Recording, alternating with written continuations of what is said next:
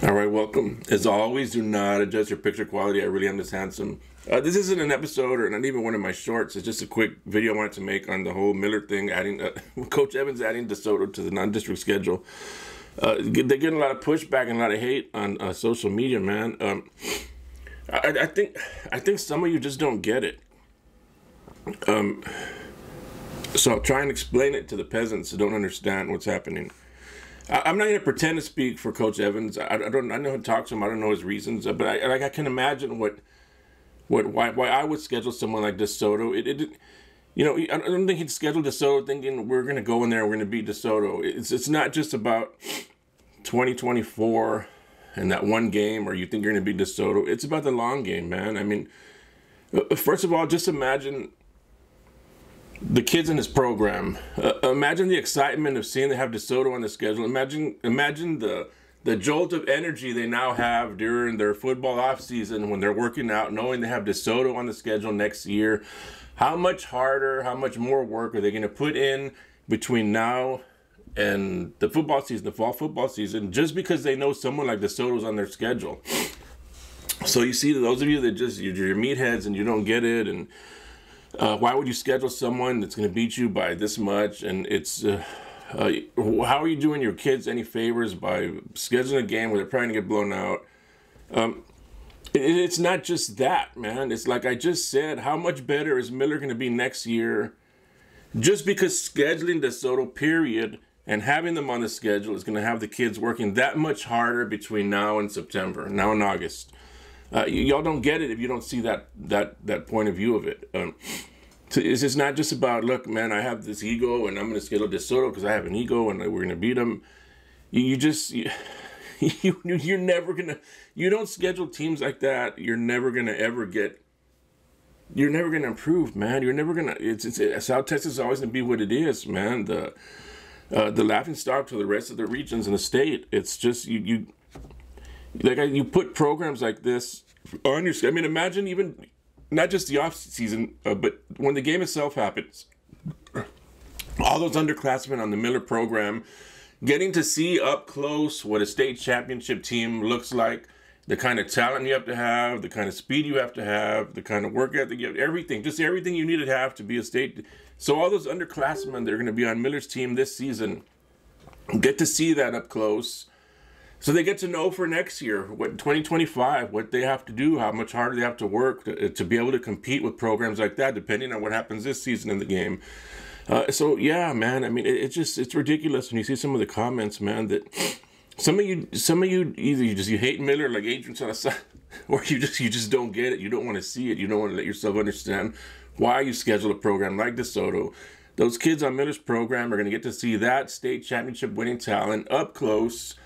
And so it's about the long game. It's not about what happens this season, man. All those kids, like I said, they're just going to be so much better, work so much harder during that boring off season that every football player hates. The tiring, boring, hard off season. You've got now, those kids from Miller now have this jolt of energy of something to look forward to next season because they put someone like DeSoto on the schedule that's going to make them work harder than they maybe normally would have. And so they're going to be even better for all the other teams they play. So guess what? Putting DeSoto on their schedule does make them better in more ways than one. I'm sorry some of you don't get it. You're too busy scheduling Cream Puff High, Cream Puff Memorial, La Cream Puff. I mean, look, I don't get it, man. There's too many programs around. Kyle Allen, why are you scheduling Mexico City, Kyle Allen? Kyle Allen went from years ago scheduling tough programs, man. The San Antonio programs from Waco, from here, from there. Now they're putting programs like Mexico City on their schedule. I don't get it.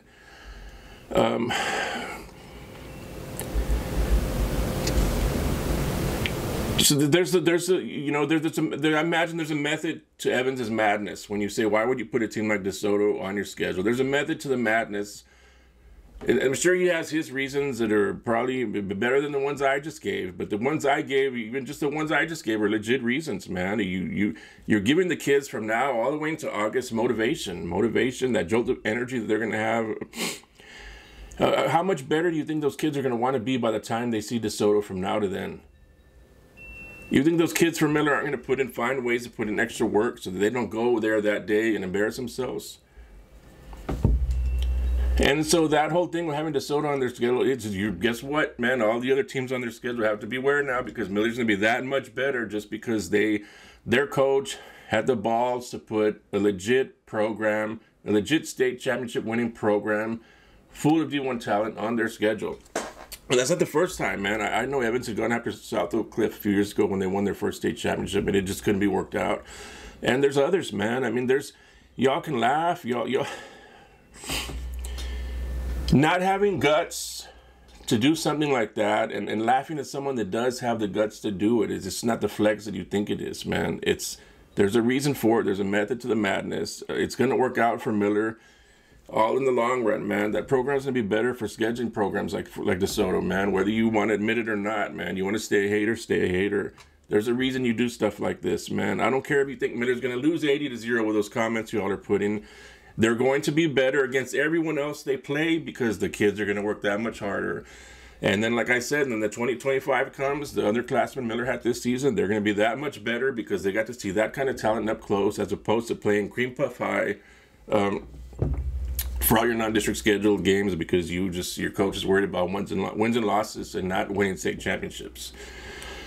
I mean, you expect it, because you expect from, I mean, there was an interview before the season started. It was Evans, man, talking about, I don't remember which local station was interviewing him, and he was talking about they preach state championships to their kids every year.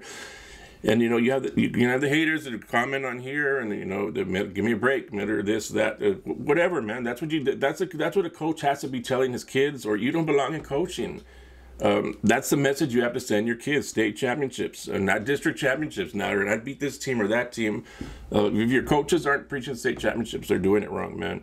I don't care what program you are. You should be preaching state championships to your kids. But that's all this was. It's just gonna be a quick rant on the whole Miller thing. I feel like putting something out. I didn't want to write it or type it, but you all can write and type here in the comment section. Tell me why I'm right.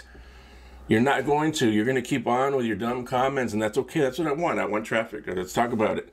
But I laid it out. Just gave a bunch of good reasons why you do put someone like DeSoto on your schedule, whether you think you're going to take a beating or not. Credit to Evans, man. That's a guy who gets it. That's the 99.9% of coaches here in the Coastal Bend and South Texas don't get it. That one does. So, like him or not, credit to Coach Evans for doing it. Miller fans and players watching this, you know, you coach did the right thing, man. You guys are lucky to have a coach like that. Credit to Sinton.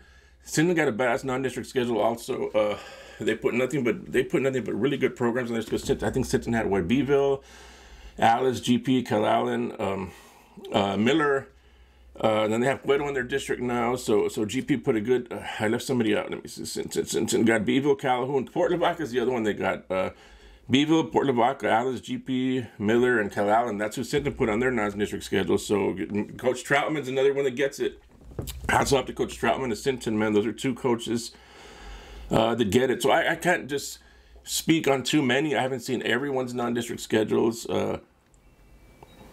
But so, yeah, this is just going to be a quick rant on that, man. You know, let me know in the comment section why I'm right, because I am right. Coaches like Coach Evans and Coach Troutman, they get it. They understand the long game and not just what, oh, my God, stupid comments. We'll talk about it more in the comment section. So hats off to Evans, hats off to Troutman. You guys have some big balls, man. Keep it up, man. Making stuff. That's why programs like that they're always among the best in South Texas, man, because they know how to do it. The Sintons, the Millers, man. So hats off to you guys, man. Thank you guys for following the page.